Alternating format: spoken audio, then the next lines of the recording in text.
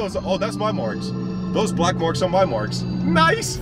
What is going on, guys? My name is Lextasy. Welcome back to the channel. First and foremost, thank you so much for all the comments. Thank you so much for all the likes. Thank you so much for all the views on all my videos, guys. You're the reason I do what I do. You're the reason I spend hundreds of thousands of dollars on all these cars. It's not for YouTube. YouTube ain't paying me nothing, but I do it just for fun, guys. So as long as you keep watching, I'm gonna keep posting, and we're about to have a lot of fun this year. But anyways, today we are here to talk about my 2021 Dodge Charger Widebody Redeye. It is the most stupidest, the most wildest car I've ever owned.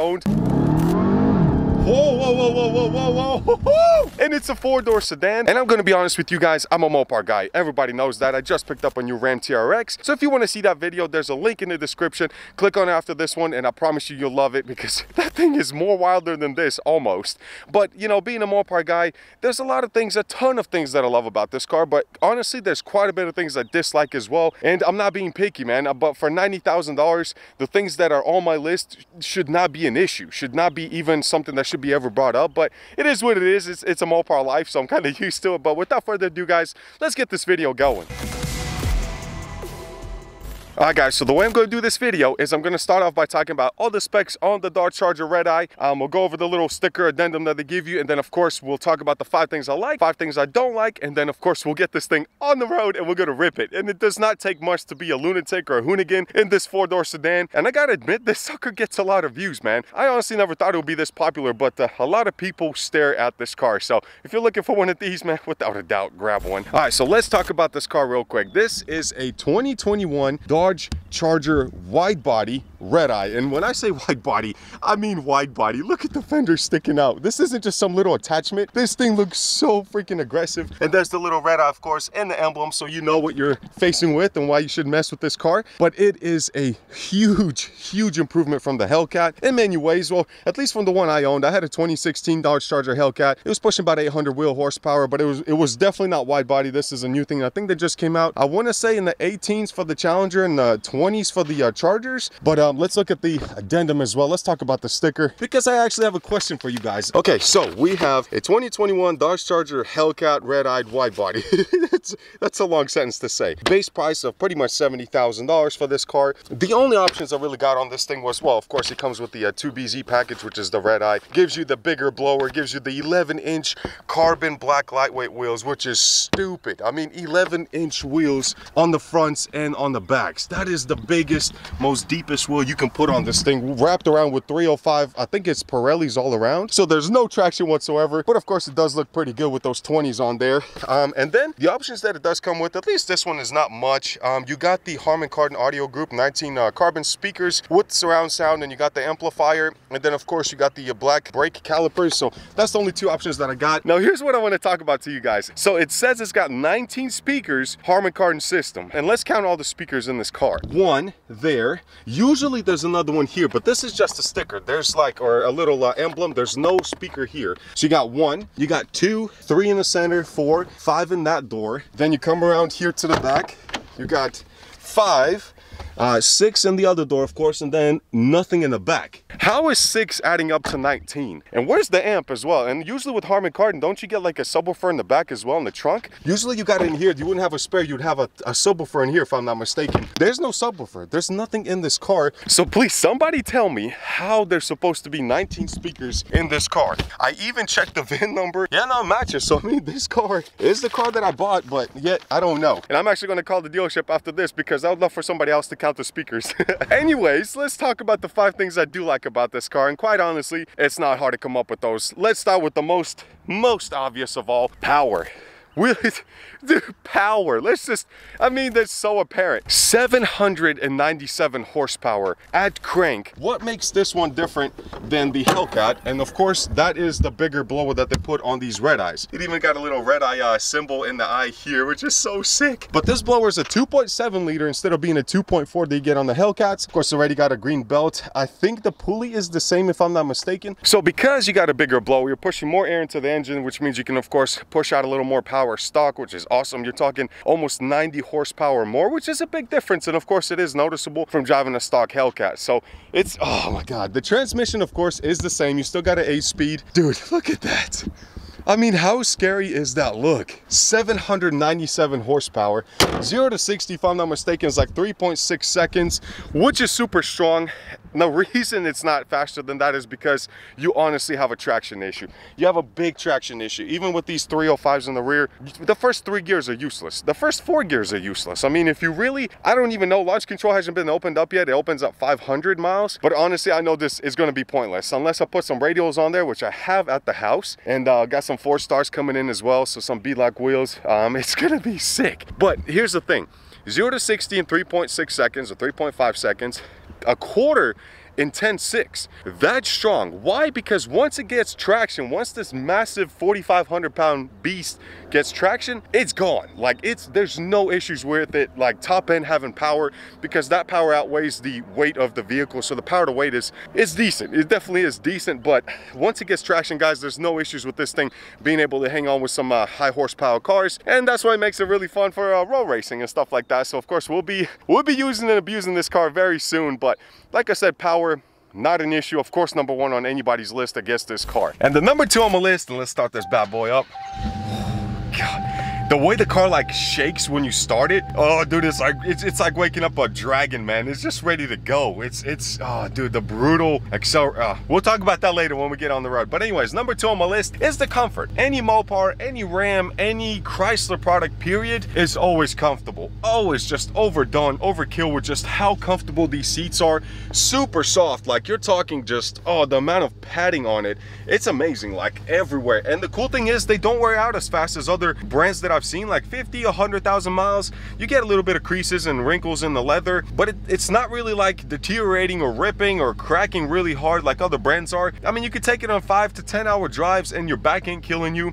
You're just comfortable. That's what I love about it. Comfort is definitely there. You got the heated seats in the back. The Ram TRX got cooled seats in the back too, so you got to watch that video. It's such a sick truck, but I do love it. I love the comfort. Now when it comes to the interior, we'll talk about that because that's on the dislike page for a lot of reasons, and a lot of you will agree with me. But anyways, let's talk about number 3. All right, number 3 on my list is the exterior looks, not the interior, exterior looks. Guys, for so many apparent reasons, and I can't get over it. Like seriously, I'm a big fan of wide body vehicles, not a big fan of wide body that's done by the people themselves or by companies aftermarket, because it never looks as good as it does from factory. But geez, dude, I mean, look at that. That is the most sickest wide body vehicle I've ever seen. Always a big fan of them. Even when I seen Scat Packs with the wide bodies, the way that flows, like this is actually, I'm guessing it's a one-piece bumper because I'm not seeing a crease there or like an attachment. This of course is added onto the fender, but it's done so well that you can't really tell. Like, yes, there's aftermarket wide body fender flares you can put on, and golly, they look horrendous. But this, no offense to anybody that did it, but this is just so much better from factory, guys. And now, you know, if we didn't have that, to fit 305s, they would always stick out quite a bit. I mean, you're talking a good 1.5 inches, and it's always noticeable. But with this, it flows, and now you can actually fit 11-inch wheels in the rear and in the front, which is huge, guys.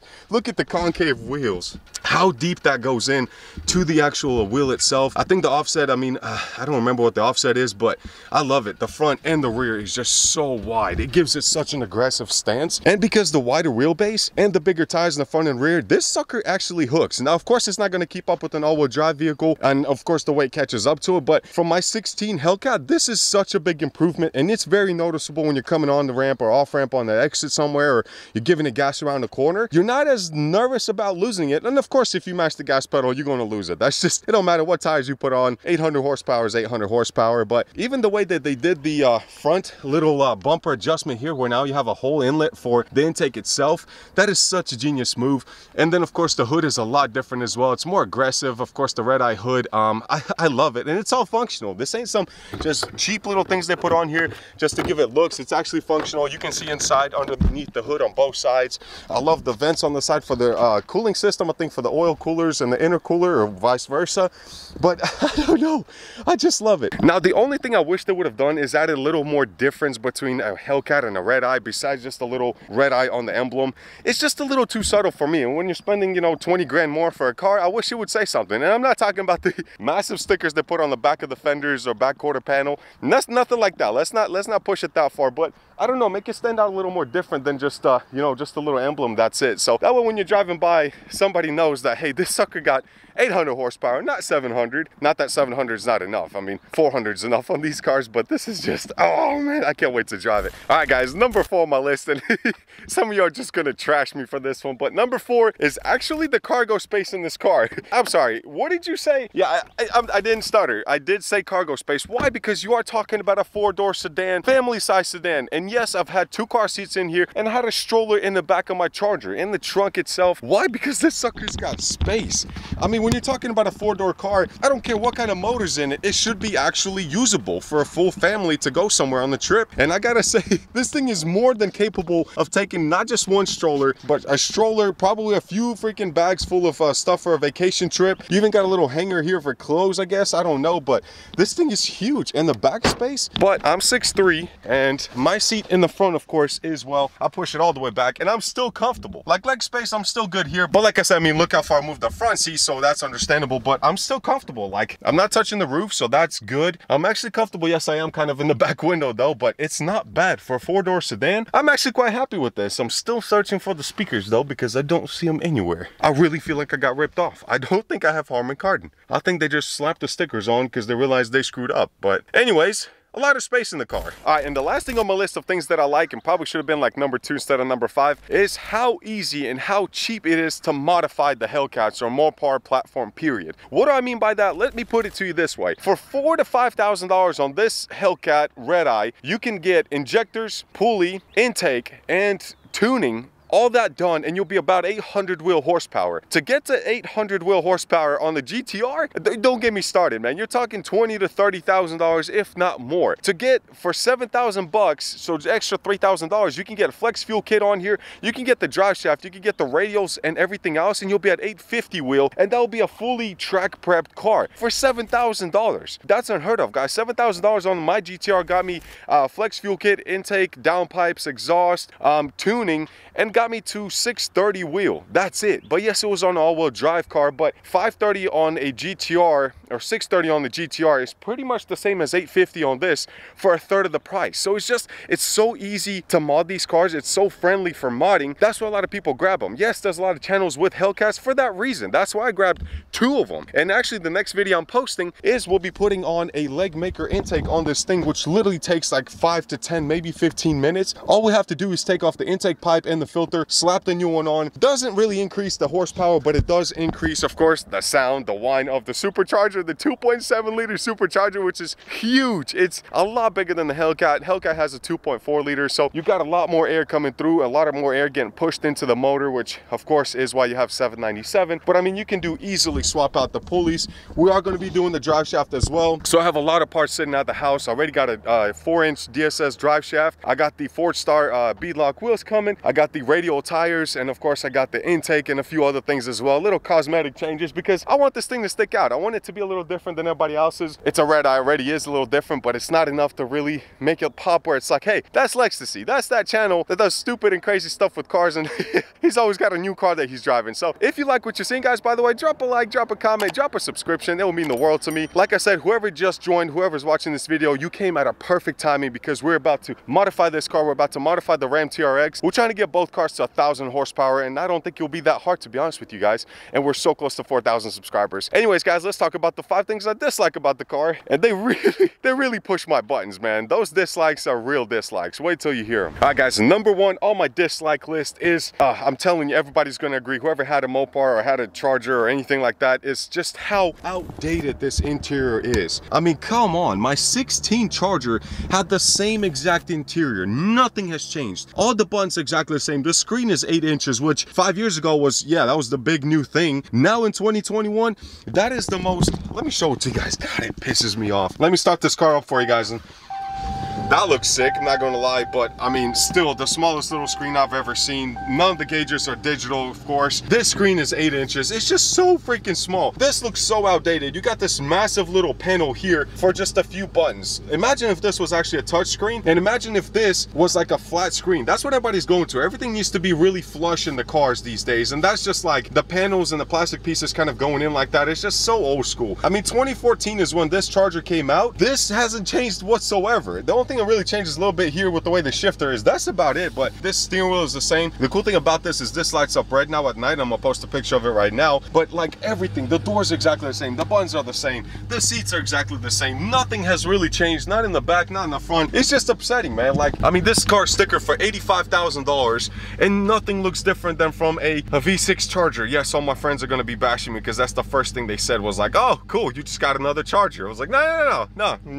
This is a Redeye. This is a Redeye 800 horsepower. Like, oh, that's cool. So what's different? The blower. Oh, okay, what about interior? Nothing. There's nothing different. It's got cool seats and a remote start. Woo! Since 2014. All right, and since we're on the interior of this car, might as well talk about the number 2 on this list as well, and that's got to be the gas mileage. All right, Alex, really? So you bought a $80,000, $90,000 car and you're going to complain about the gas mileage? Yeah, because if they say on this freaking sticker, and this is literally the repeat of the Ram TRX, because it said it was supposed to get 14 miles a gallon on the highway. I was getting 9. I could barely hit 10 if I was doing like below 60 miles per hour on the highway, so that's not even safe. But let me show you this. So right now, and this is literally, I drive on the highway to work and it's showing that I'm averaging 13.3, come on, 13.3 miles a gallon, right? That's it on highway driving. This thing advertises on the highway 21 miles a gallon. I'm barely getting the city miles per gallon, and somehow it's supposed to be almost 10 miles per gallon more than that. Like, this is complete BS. I don't know where they get these numbers from, guys, but I have not been able to, like, literally cruising on the car, I can't get it to 15. I've never even seen 15, and I've been driving it for about 200 miles now. So this miles per gallon is just a complete BS. If they told you from the start, like, hey, you know, it's actually gonna be like 14 miles a gallon on the highway, yes, the gas guzzler tax will probably be substantially more, but at least it's the truth. 20s? There's no way. That has to be like the most flattest earth in the whole world, and you can only go 60 miles per hour because this sucker just sucks up fuel like there's no tomorrow. It eats it. It eats it, and you can see the gas meter just dropping. That gauge drops quick. But yeah, miles per gallon, kind of sort of been lied to about that as well, on top of the Harman Kardon speakers. All right, and number 3 on my list, and guys, I get it. This is a performance vehicle. I understand this is probably a normal thing, but it's the brake dust, right? I have 206 miles right now on the car,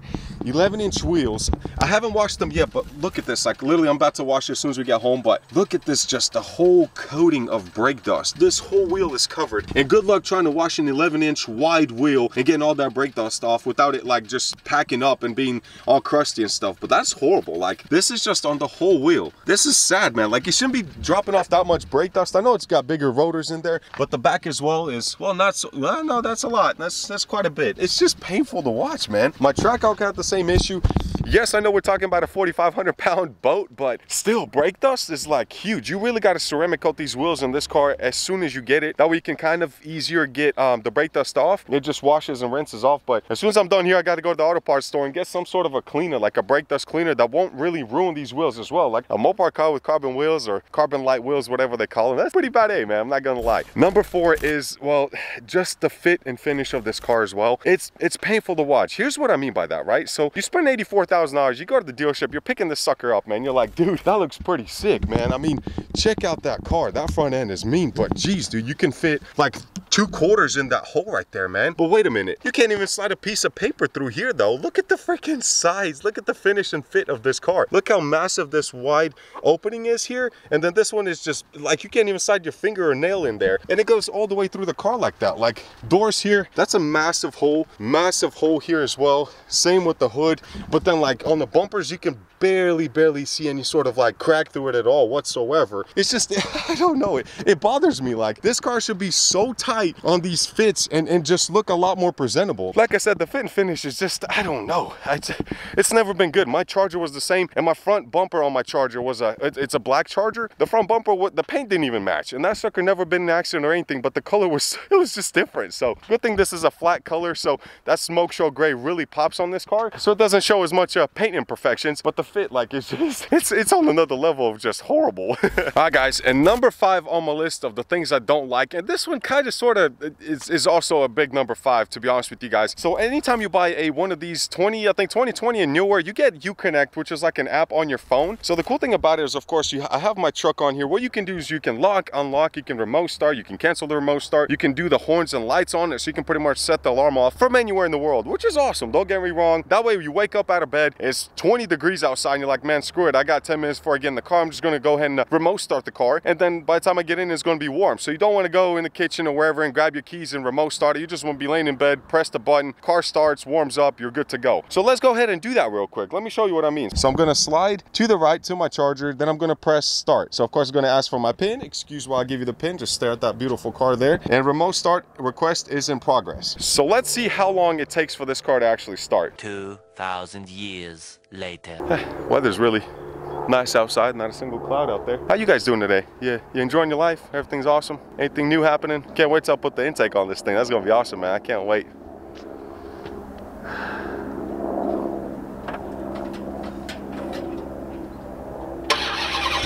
Oh, okay, so a minute later. That's just ridiculous. And that's me being close to the car. When I'm like starting it from, you know, let's say I'm at the, I don't know, at work and I want to start it and the car's parked at the parking lot. So let's say I'm over here at the grocery store and I'm walking to the car. I'm like, hey, I'm just going to click on the phone, start it while I'm checking out. That way by the time I get there, it'll be done. You walk up to the car and the car still hasn't started yet. It's horrible. Like literally, if the car is further than where I'm just standing next to it, it literally can take between a minute to 2 minutes to 3 minutes to start the thing. What's the point of a Uconnect where it's like, hey, remote start, hey, we'll make everything easy and just make your life simpler if it takes that long to start the car? I mean, imagine if you're standing there and you want to unlock it from your phone because, like, I don't know, you lock the keys in the car, so you're just going to be like standing for a minute or two staring out the door waiting for it to unlock. So it's just, I don't know, it's like the most ridiculous thing ever. So continuing talking about the Uconnect, let's go ahead and get inside the car as well, because it gets better. It just gets a lot better. You're in the car and you want to go to the performance pages, which let's see how long that takes to load.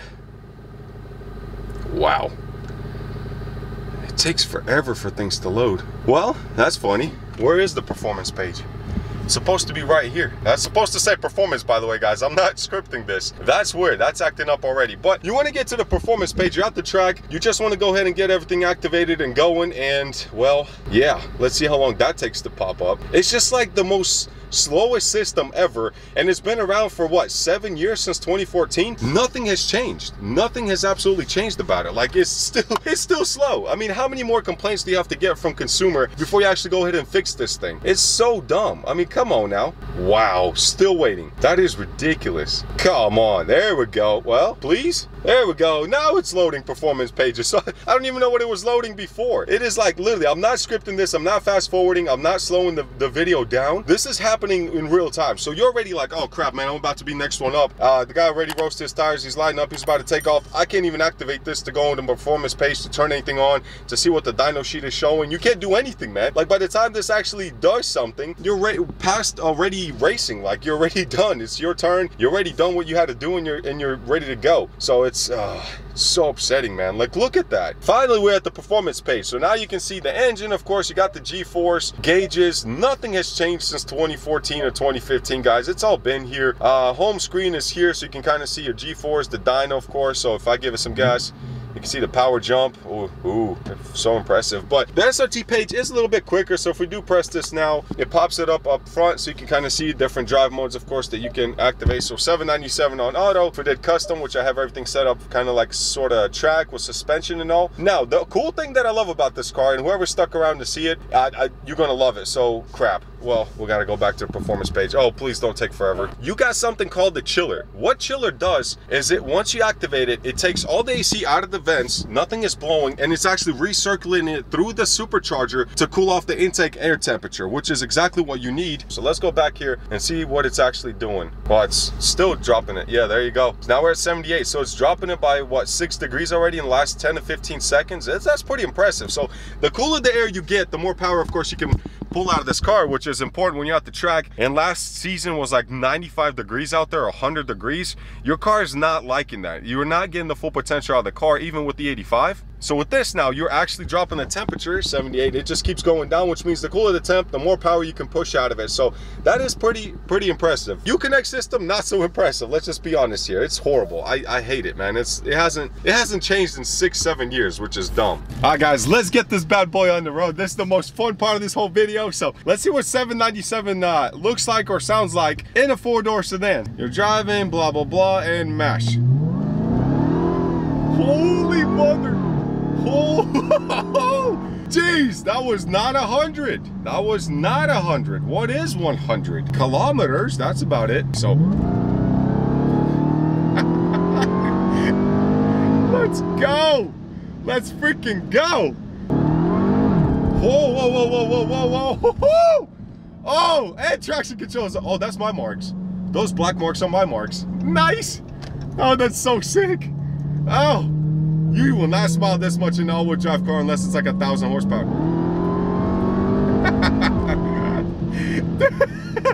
That's so stupid. I'm sorry. Sorry, truck. I didn't mean to cut you off. I'm sorry. I didn't cut you off, but I know you're trying to merge.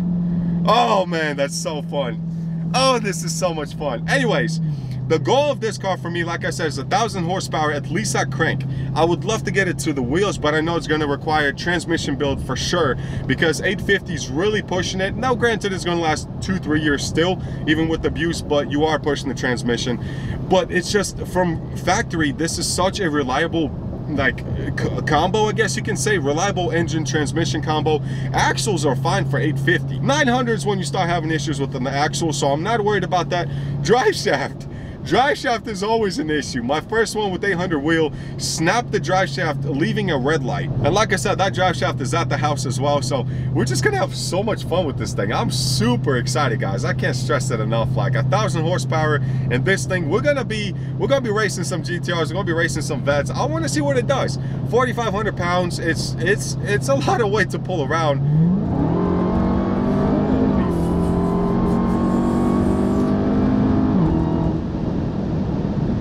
Yeah, 4,500 pounds is nothing in this car. Alrighty guys, and just like that, the review of the 2021 Dodge Charger, I guess Hellcat Redeye Widebody, is over. I hope you enjoyed it. This thing is just completely wild. It's on a different level of just performance. It's past performance. It's just wild. Like there's no need for it to be this fast for a 4-door Charger, for a 4-door sedan, period. Nobody buys this car, says, hey, we'll take a lot of long road trips, so we're gonna get 800 horsepower car. They don't do that, but I guess they had extra Redeye engines laying around. I don't know what the whole point of this car is, but I love it. I really do. I'm happy they did it, quite honestly. And it's one of the best purchases I've ever made, guys. I truly, truly enjoy this beast. I can't wait to get it tinted. I can't wait to put all the performance parts on it. That is going to be the next few videos coming up. Guys, you're going to love the content on this channel. We have the Ram TRX going on a dyno as well. Actually, I'm recording that today, so that is going to go up really, really soon, guys. Thank you so much for all your support. Thank you so much for all the love and comments, and I just love it. Like, literally, this is the reason I do this for you guys. This is the reason I have all these car payments and all these fun toys, man. If it wasn't for you guys, my life would be boring. So I just want to thank you from the bottom of my heart, honestly. And I can't wait to enjoy this beast every single day when I drive it to work or whatever. And I wish I got better gas mileage, but that's besides the point. Thank you guys so much for watching. Enjoy your lives, enjoy your cars, enjoy your trucks, and I'll see you guys in the next video. Peace.